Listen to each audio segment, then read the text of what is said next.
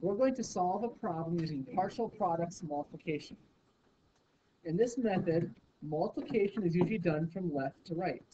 This ensures that the most important products, the largest ones, are calculated first. Each part of the calculation, that is each partial product, is written on a separate line. Then the partial products are added. This is usually very simple and has the benefit of providing practice with column addition.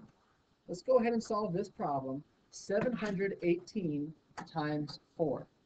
We'll start with 4 times 700. We'll start with the simple problem of 4 times 7 first.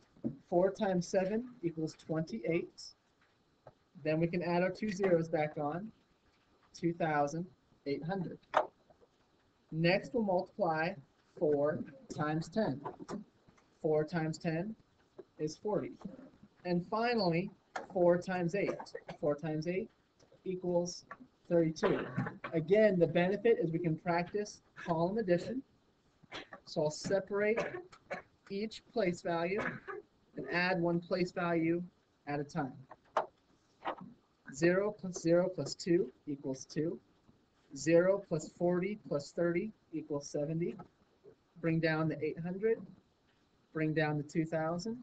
And we have our answer.